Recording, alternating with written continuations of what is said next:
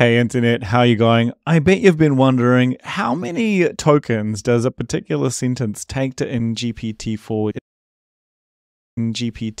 It turns out that it doesn't actually know, but you can provide some Python code which will be able to do this for you.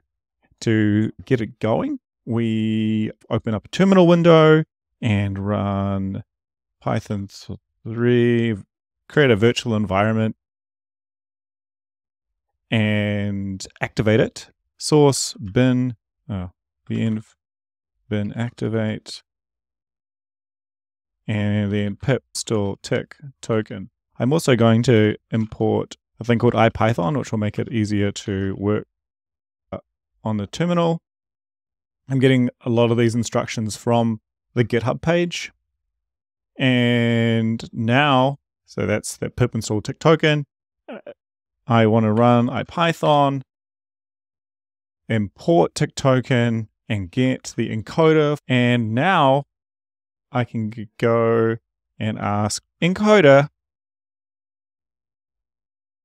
how many tokens will this sentence be? It doesn't know quite well, but we can call Len and find out. 8. Haha. See you later. See you around. Have fun.